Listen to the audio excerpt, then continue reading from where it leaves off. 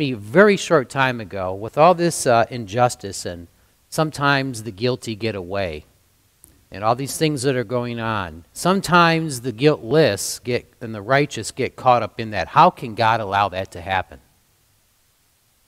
So as soon as I heard that, I immediately thought of a passage. And I've got to tell you, the answer to that is, I have no answer to that. But I can shed a lot of light on it. The passage that came to my mind, it happens to be in Matthew chapter 23. And it's at the very end of that chapter. And it reads, "Truly I say to you, all these things will come upon this generation."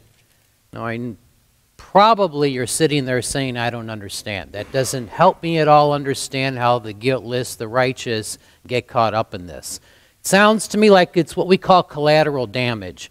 If there's a president and I'm a terrorist and I want to take the president out, I may plant a bomb right next to him, but there's people around that may get maimed, injured, or killed. Those are what we call collateral damage. And it would be easy to say that the guiltless, the righteous people who get caught up and get caught up into God's judgment when he takes out those wicked ones, it's just collateral damage. And that'd be farthest from the truth. The Bible is riddled with the answer.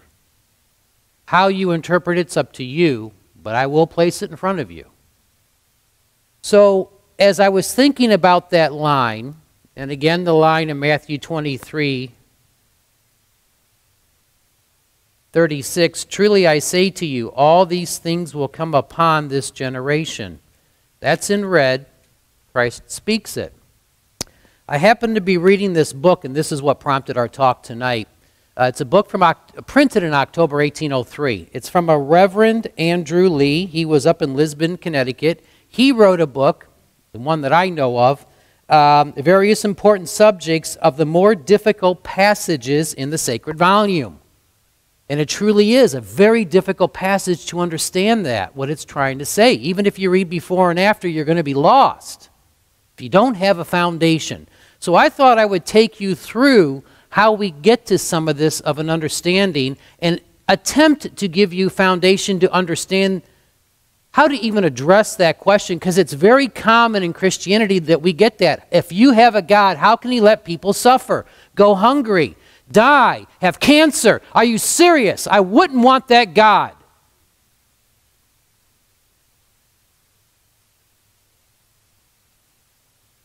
So in this book, it being a difficult passage, it's ironic that his last sermon addresses just that passage. So I'm going to, if you'll forgive me, be bouncing from this book, from notes, from Scripture, and I'll just piece it as I go and we'll get what we get. But I promise by the time we're done, we'll at least have something to fall back on. How can we be answerable for so much wickedness of past generations? That's where we are. I certainly wasn't around at the time of Cain and Abel, so I don't expect to ever be held responsible. Give me a break already. Of course, women could say the same thing. I wasn't around at the time of Adam and Eve, and yet when I have childbirth, I guess what it says in Genesis, I'm having to be plagued with. So, with this being said, in order to solve this riddle of this being held accountable scenario and collateral damage, if you will, we first of all got to start in two distinct areas. First of all, we have to break man down into two areas. Obviously, individual and as a member of a community.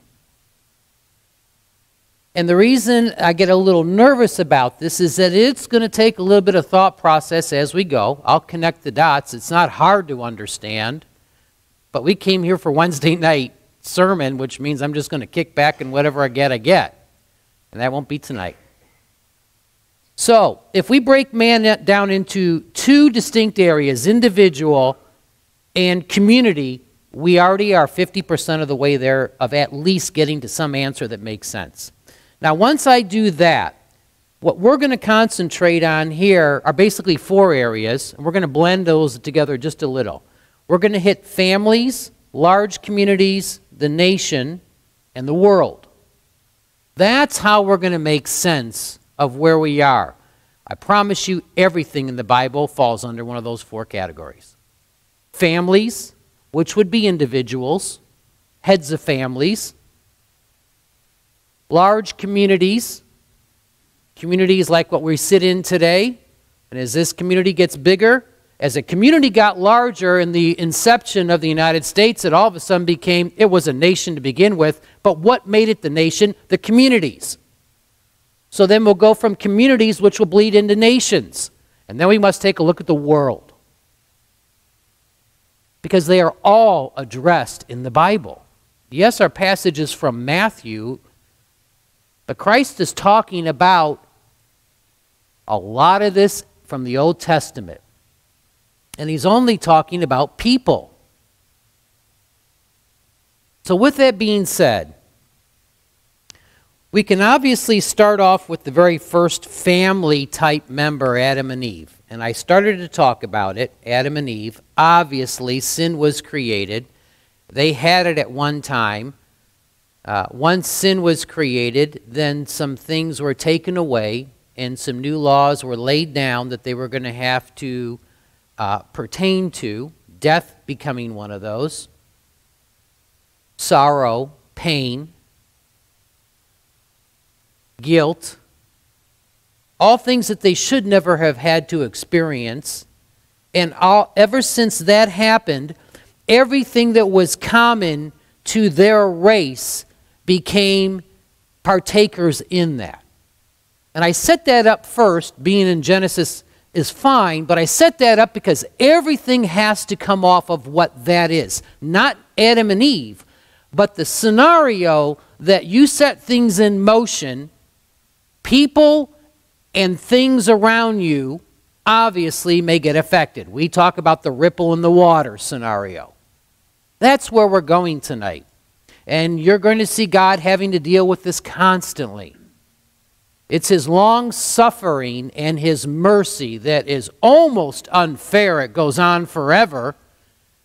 But what I like to talk about is the full measure and the season of God. It is the full measure that brings him to a specific point. And you're going to see this full measure work in many different ways. And it is that full measure that starts to bring clarity to this question of why people get engulfed in what's going on. We're the beloved people of God, of course. He wants no harm to us.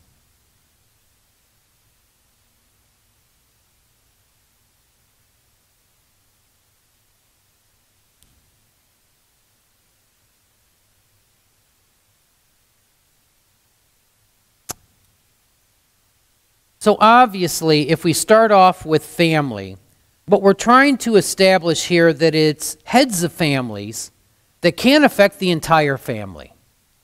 Gosh, Scott and I have children. We realize that sometimes we have to make a decision for the family that's best for the family, and we attempt to do that at all costs. We would rather have harm come to ourselves. If you have children or you don't, you can pretty much understand that. I'd rather have harm come to me than my dog or my family. Absolutely. But sometimes we make decisions that are based on self. And sometimes what I call collateral damage begins to happen.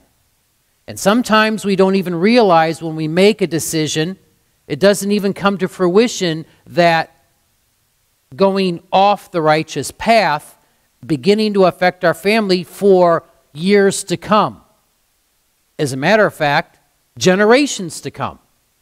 Obviously, how I live is an example, is what we want to do. And if there is a lack of an example, some families grow up and they have no father figure in them. And that lack of example does show up at times. Certainly, when Abel was murdered, Cain should have been the only one that took the brunt of this. And it wasn't.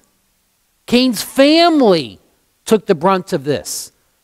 The land itself that Cain was to tend and thrive and flourish with, which was happening while Abel was alive, also revolted against him and his family. I thought we were talking about people. I said the world. Animals, land, prosperity. So that's where we're headed with this. I'll read some scripture along the way, if I may. For we must all, 2 Corinthians 5 and 10, for we must all appear before the judgment seat of Christ, so that each of us may receive what is due us for the things done while in the body, whether it be good or bad. We're going to be in front of Christ, and I want to say it now so I don't forget it. We're going to be answering for how well we used the gifts and talents that are given us. Not necessarily did you show up on church every week. What did you do while you were there? Did you forward it on? Did you show obedience?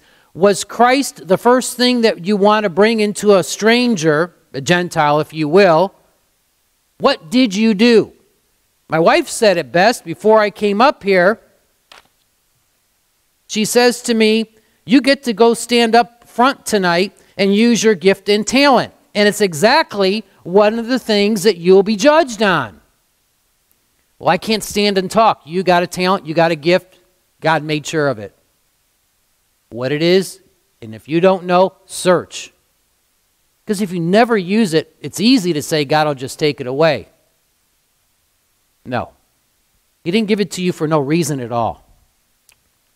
All things come alike to all. Get this concept. Good or bad. All things come alike to all. There is one event to the righteous and to the wicked. To the good and to the clean and to the unclean. To him that sacrifice and to him that sacrifices not. As is the good, so is the sinner. They're alike. And he that sweareth, as he that feareth an oath. They're both the same. The same God brings the same things to you, gives you the same inheritance. It's no different. That's Ecclesiastes 9:2. So, being this that we're on the family, if you will, the similar consequences, and I won't go into it, are Ham and Esau. You can read their stories. It's their families that got caught up. We're not saying that the people in the family were all wicked, not by any means. This is a part of Scripture that talks about the ground itself for Cain's family. The ground, cursed for his sin, did not yield to them its strength, and they were deprived of those religious instructions which they would have, no doubt, have received had their father dwelt in the presence of the Lord. Even the religious instruction were withheld from his family simply because of how he acted, for whatever reason. I'm not judging him for what he did. I got no clue how and why he got there. But I am saying even the religious instruction, Abel was phenomenal at that. Didn't do very good on his chores, but man, he had a beeline for God. Cain wasn't quite so, but he was at least in the presence of it. I prefer you to be in here even if you sleep half the time than if you just stand out on the street and do nothing. That's where I'm going with that.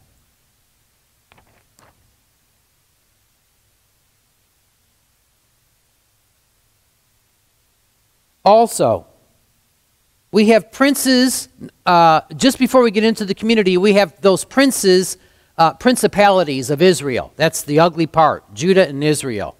Their families alone got torn down because of their actions. Now, of course, they're in big government. That's like I'm in Washington. I'm in big government. And their families alone, because of their actions that they thought that they just kept to themselves, the young ones, the wives, the sons and daughters that were older, all got torn into this. And what happens is eventually they want to pay the price, and generations became affected with God's judgment. That's where I'm going with this. This is about God exacting judgment. This isn't about, okay, they were deprived. God stepped out. Their measure, their full measure, had time to accumulate. And when the time is enough, and enough is accumulated, no matter what you do in repentance, it won't turn back the clock. That's where I'm going. Now, we're still trying to answer the question you're still stuck on. What about those that got like collateral damage? And I'm trying to show you that God is looking at this as a whole. Could there ever be a time, even when the innocent get caught up, and it's better to clear it off and start again? Of course, you know the answer to that. In an interest of time, we'll go into communities. So now in communities, morals are necessary for large communities as well as individuals. We already know that. As a matter of fact, morals are the health and strength of a community. While the morals remain, no enemy can prevail against it. Obviously, in our nation, we have a lack of morals. We have a line that's been blurred. That's our problem. I don't at least go out and commit any offenses. I've not broken any laws.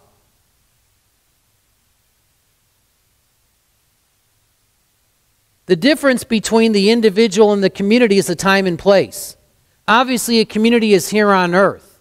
When we have lack of moral, it becomes a judgment and a reward. Obviously, a community is a judgment on earth. An individual will gain a reward in heaven. But the lack of morals is still there. Or the positiveness of the morals. Sodom and her daughter, that's how they refer to it. That's Gomorrah. Two little petty kingdoms. They don't mean much. But they accumulated enough ugliness throughout the timeline that their cup became full to a point, and it took a long time, to a point where God said enough is enough. There's not a thing you can do to go back and clean off that slate, repentance or not, obedience or not. Now, we do know that there was some areas called Nineveh where God gave them time. Not Sodom and Gomorrah.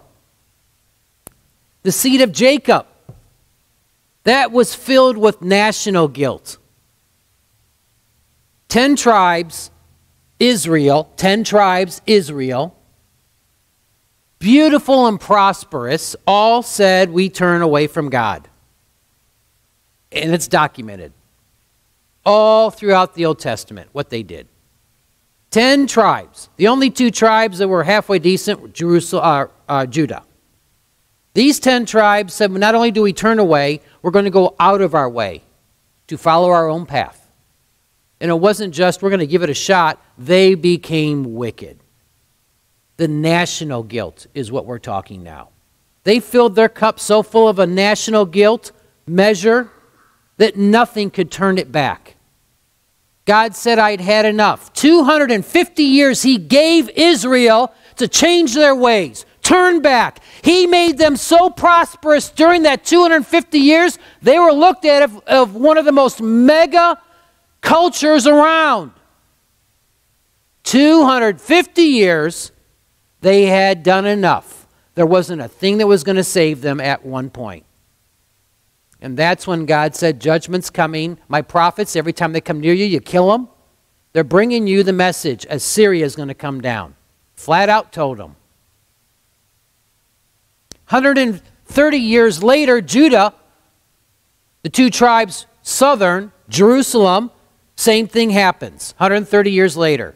The sore, the cancer that came down from Israel impregnated Judah.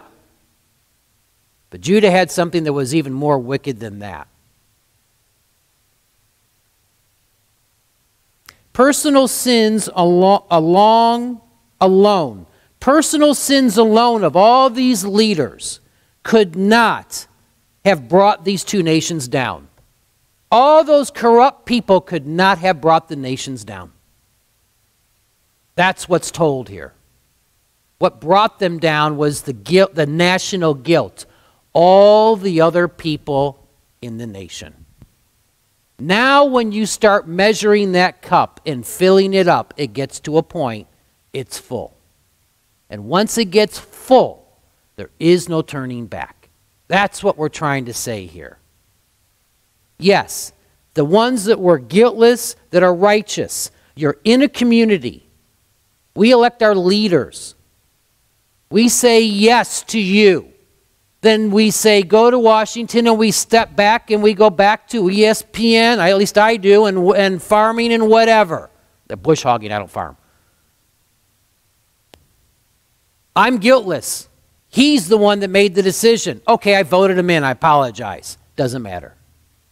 We're all together. It was the guilt of the nation that brought it down. The Lord is slow to anger, abounding in love, and forgiving sin and rebellion. Forgiving.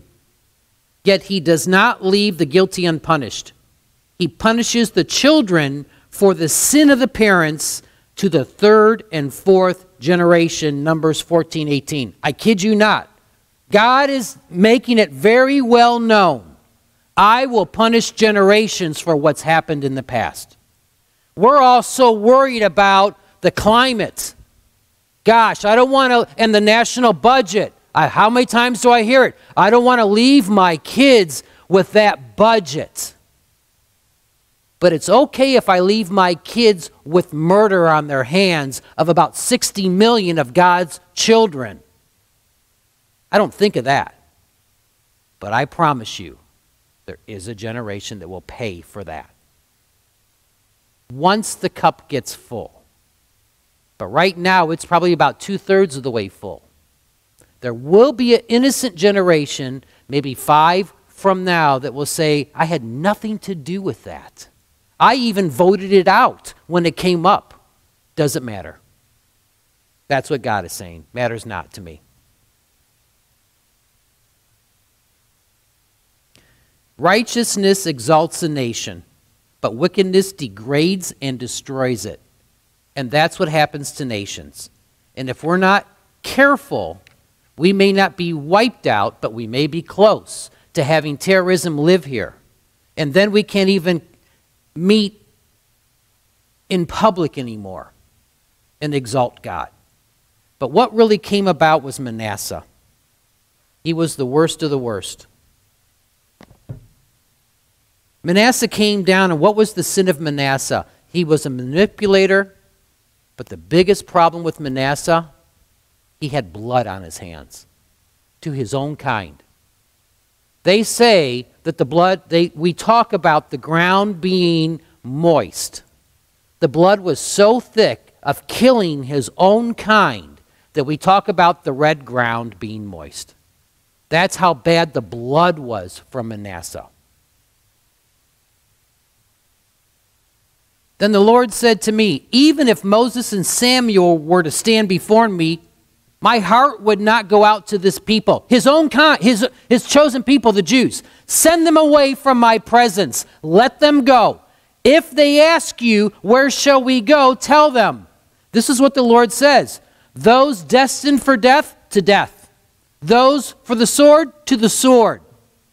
Those for starvation, starvation. This is God talking. Those for captivity, captivity. This was the time of Manasseh.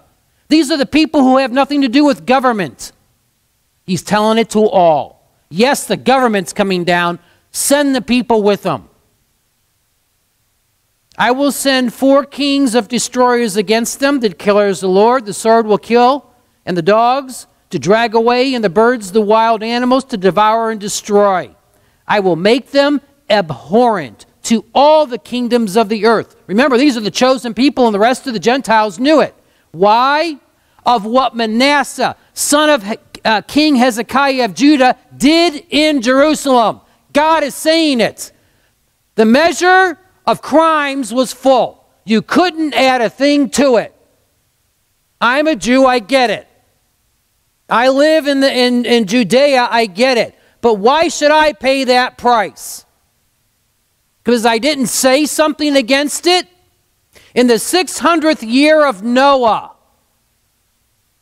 came a point where God had to bring the deluge. That's the term we use. It's the only time that he wiped out the face of the earth. You don't think there were righteous people in there at that time? Of course. Following God? Of course. The only thing you could have prayed and hoped is that your heart was right with Christ, because you were going. You didn't wind up at the door as Noah was closing it. You didn't make it in. You were gone. God thought cleansing my world was better than anything else. All. Still doesn't answer, but I'm not quite sure an answer is what we're looking for anymore, as opposed to, I better get right with Christ. Because this is what I think of Christianity today. Gosh, Terry, just tell me what I need to do to get into the gates. Well, you need to profess Christ in your heart. Perfect. So I get to the gates.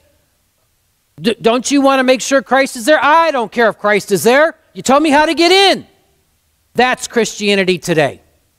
And if God catches that in your heart, I promise you, think twice about walking in those gates. You may be the one that he says, I got no clue who the heck you are. I don't know where you're from. It don't matter to me. But you will live forever, but you're going to be a little hot, my friend.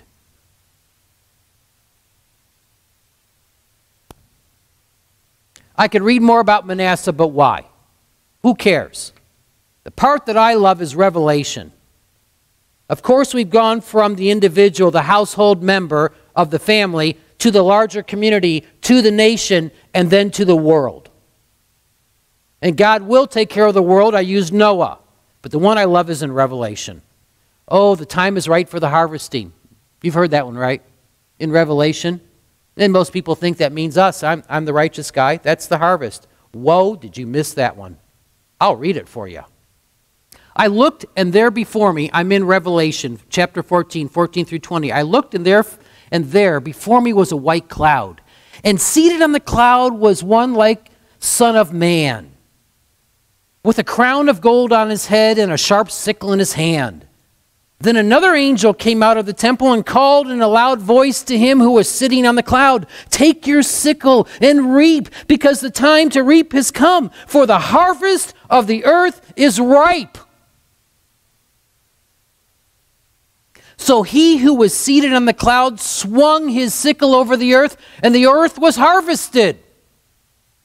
Another angel came out of the temple in heaven, and he too had a sharp sickle. Still another angel who had charge of the fire came from the altar and called in a loud voice to him who had the sharp sickle, take your sharp sickle and gather the clusters of grapes from the earth's vine, because its grapes are ripe.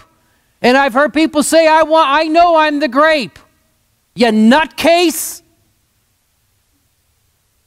The angel swung his sickle on the earth, gathered its grapes, threw them into the great winepress of God's wrath. They were trampled in the winepress outside the city, and blood flowed out of the press, rising as high as the horses' bridles for a distance of 1,600 strata. That's 180 miles. The blood was about this high.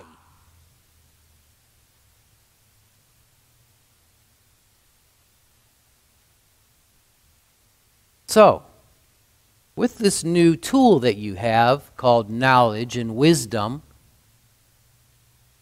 I say, let's try it. Let's read all of chapter 23. Now that you know the weight, when Christ walked up there and stood on the cross, you know what he had to take on. It wasn't just the Jews of the day. Chapter 23, then Jesus spoke to the crowds and to his disciples, saying, everybody thinks this is about Pharisees. What you just realized is the weight. saying, verse 2, the scribes and the Pharisees have seated themselves in the chair of Moses. What he's saying is, you all of a sudden think you are the one in charge of making the law and distributing it. Remember, Moses was in charge of that, a great weight. Pharisees and Sadducees seem to think that they're the ones who are handling that. Therefore, all that they tell you, do and observe, but do not do according to their deeds. This is all Christ speaking about the Pharisees and Sadducees. But he's talking about the rest of the world.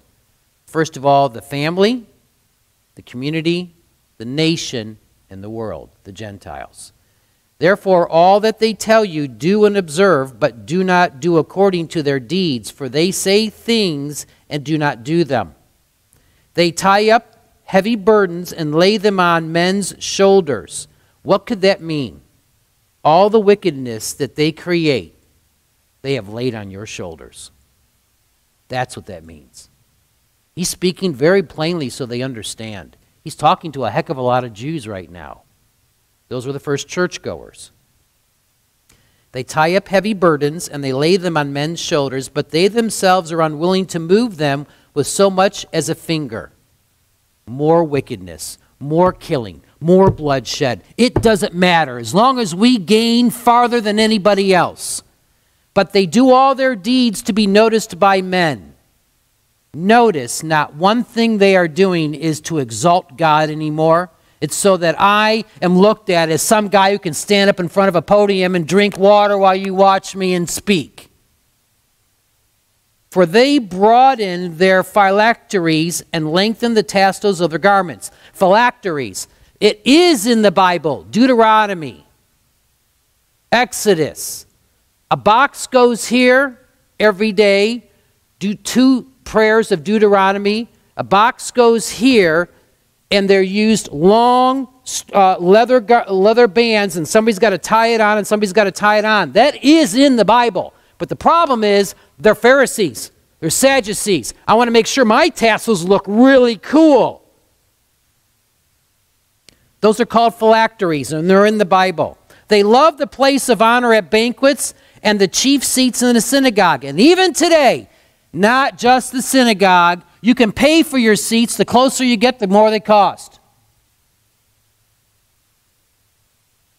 And respectful greetings in the marketplace. As I walk, I want to make sure people respect me with their greetings as they talk with me. That gets me going.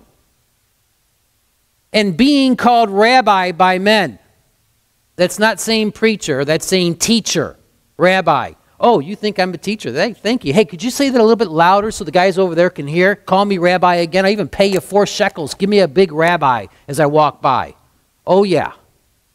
But do not be called rabbi, for one is your teacher, meaning God, and you are all brothers. Do not call anyone on earth your father, for one is your Father, he who is in heaven. He's got his disciples in front of him. He's got people all around him, and Christ is saying this aloud. Oh, man, he's ruffling feathers at this moment. Do not be called leaders, for one is your leader, that is Christ. Now the humble section, the next 2 verses. But the greatest among you shall be your servant. He's talking about himself. Again, he's talking to his disciples and the people around. But the greatest among you shall be your servant, he's saying. He's giving them what his love is about. Christ's love is about servitude. Whoever exalts himself shall be humbled, meaning this world will be leveled. We know when that's going to happen with Christ. And whoever humbles himself shall be exalted. They can't understand that concept. These people of wealth, the people who pervert the justice system, they'll go after the widows and they'll take their estates from them legally. Just cost me a few shekels, no big deal. And here come the next 8. Here come 8 woes. But woe to you, scribes and Pharisees, hypocrites, because you shut off the kingdom of heaven from people. Why do they shut off the kingdom of heaven? Obviously, Everything is about on the take and thinking they'll never be judged. I have too much wealth, I'll be dead, and who cares? For you do not enter in yourselves, nor do you allow those who are entering to go in. In other words, what they teach people will never allow them to get to heaven. That's what he means by, nor do you allow those who are entering to actually go in, to get to heaven. Woe to you, scribes and Pharisees, hypocrites, because you devour widows' houses, and for a pretense you make long prayers in front of everybody. There are several times a day that we pray. They have these shawls that are around them, so they'll cover their head so they can pray if they're out in public. But let me make sure I can see everybody looking. Oh, there's nine guys coming by. Let me give you a good prayer now. Nice and loud.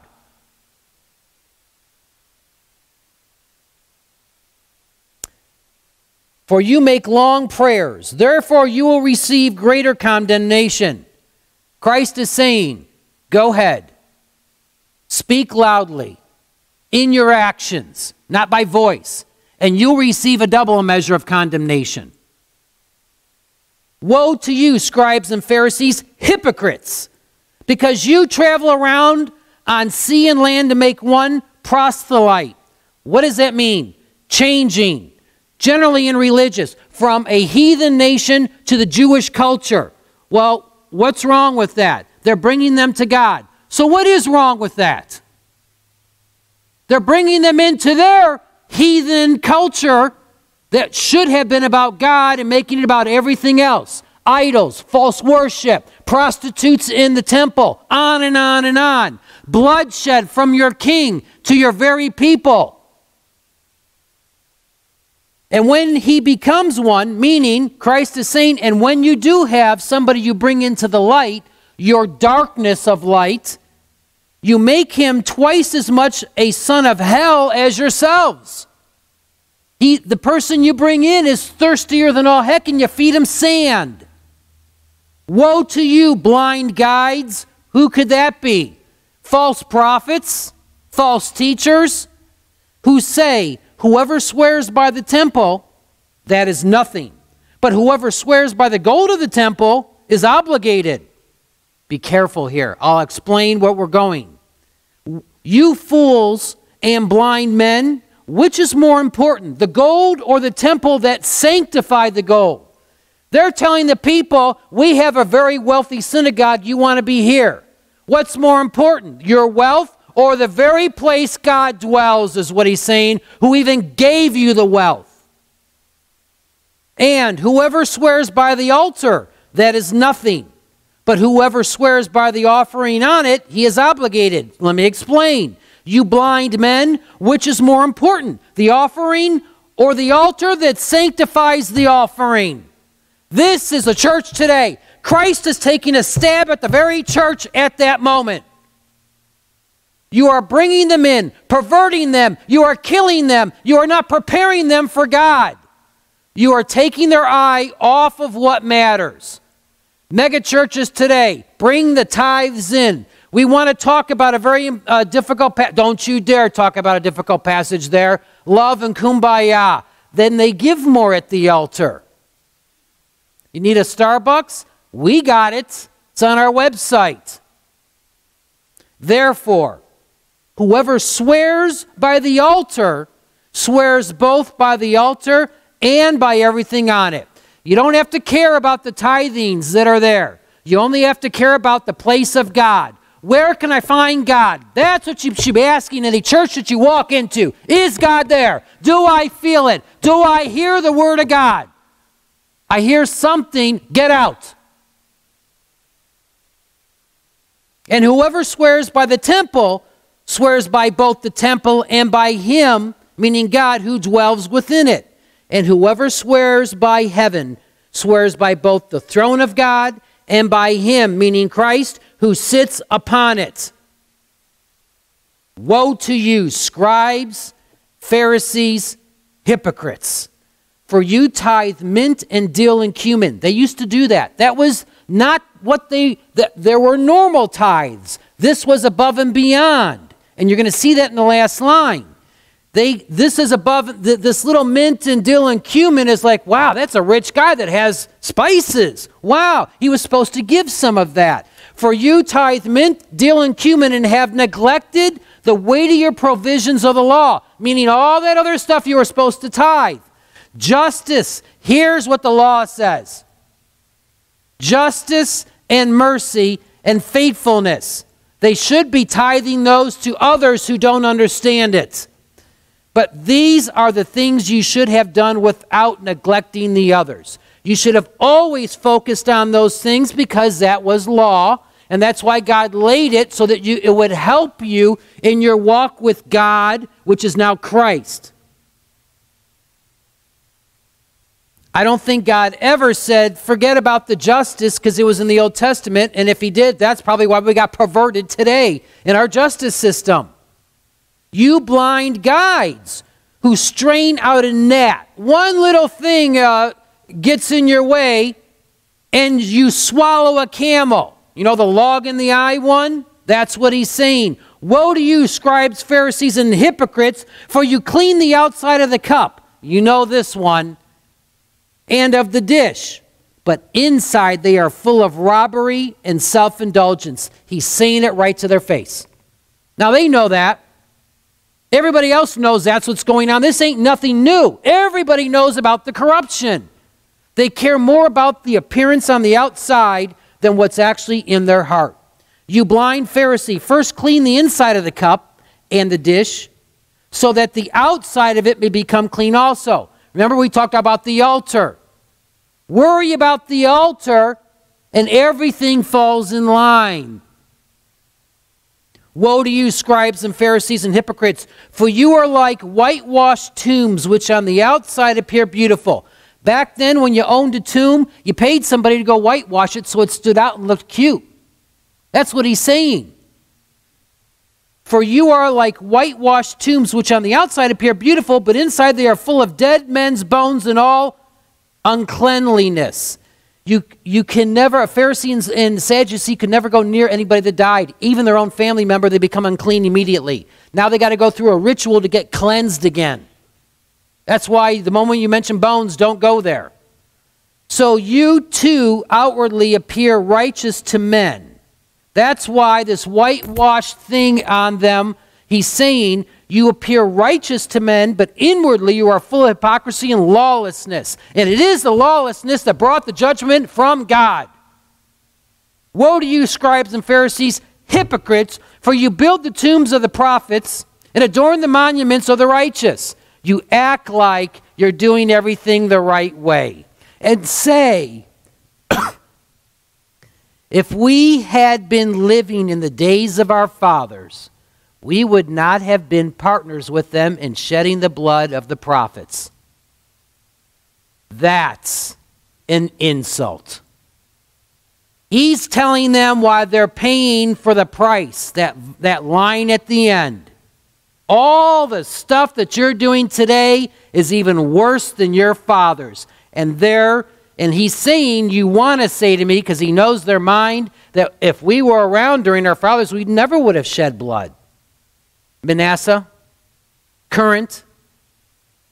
So you testify against yourselves. Christ is saying you are sinking yourselves when you make that statement. That you are the sons of those who murdered the prophets. Why would he say that? I've told you. It is prophesied, I read it to you from God, that 3 and 4 generations will pay the price for you. The moment they said we are sons of those fathers, whatever those fathers did that would bring judgment, they will pay for. 32. Fill up then the measure of the guilt of your fathers. So now Christ is saying, go ahead, put all the measure of your fathers that comes to here. And then put all the measure of your guilt that comes to here. We're done. There's no more that you can put in that bottle. Just to get to the last line. You serpents, you brood of vipers, how will you escape the sentence of hell?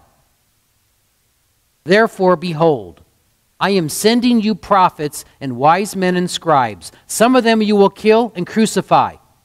He's talking about himself. Now he's going to talk about his disciples. And some of them you will scourge in your synagogues and persecute from city to city. That's his disciples that are standing right there. So that upon you may fall the guilt of all the righteous blood shed on earth. He's telling him you are about to take on the weight of everything that's happened from Genesis till that moment. From the blood of the righteous Abel to the blood of Zechariah, the son of, and it's in English, so I'm going to do the best I can, but I'm going to explain this. But the son of Berechiah, whom you murdered between the temple and the altar. Why is that line important? From Abel to Zechariah. It's not the prophet. Although funny, the prophet Zechariah had the father with the exact same name. But why is he saying that? Because the murder of this Zechariah happened in 2 Chronicles. Why is that important? Where did Abel get killed? Genesis. Where did this Zechariah get killed? 2 Chronicles. 2 Chronicles is the last book of the Hebrew Bible. From the beginning to the end, you are taking the weight of every murder in between. The Alpha and Omega. From the beginning to the end, because it was their Jewish Bible they understood. You'll pay for every one of those.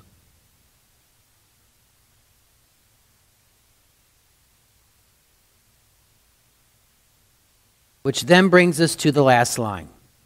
Truly, I say to you, all these things will come upon this generation. Now, does it make sense? That's all that he's saying. He went through a whole chapter to let them know you will atone for everybody. Why? Because I'm about to atone for all those sins also, so that we can move on with life. Questions or comments?